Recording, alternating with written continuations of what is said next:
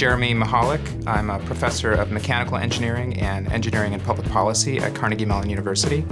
And I run the Vehicle Electrification Group, which is currently around a dozen faculty, postdocs, and students who are interested in electrified vehicles. We study four main topics related to vehicle electrification: technology, life cycle, consumer behavior, and public policy.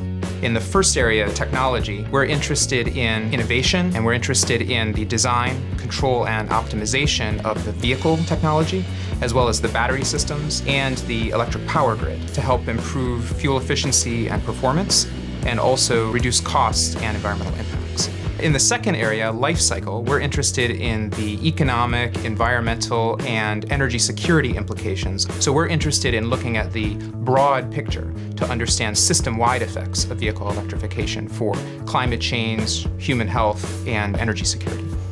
Electrified vehicles can only make impact if people adopt them. So we study consumer purchasing behavior, and we also study driver behavior, because the way a vehicle is driven and what time of day and where it's plugged in, as well as the type of vehicle and even the weather, can affect the relative benefits of vehicle electrification. In our final area, public policy, we're interested in national, regional, and local policies that attempt to reduce greenhouse gas emissions, improve air quality, reduce our dependency on foreign oil, and encourage the development of new technologies. Some of these policies have unintended consequences or interact with other policies in ways that can backfire. So we try to understand the full effects of these policies so that we can help guide the design of policies in the future that achieve society's goals without these unintended consequences.